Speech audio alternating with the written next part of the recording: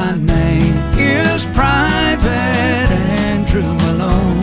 And if you're reading this, then I didn't make it home.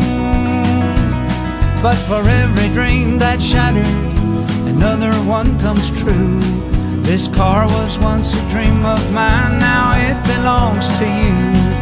And though you may take her and make her your own, you'll always be riding with Private Malone. Well, it didn't take me long at all, I had her running good. I love to hear those horses thunder underneath her hood. I had her shining like a diamond, and I'd put the rag top down. All the pretty girls would stop and stare as I drove her through town.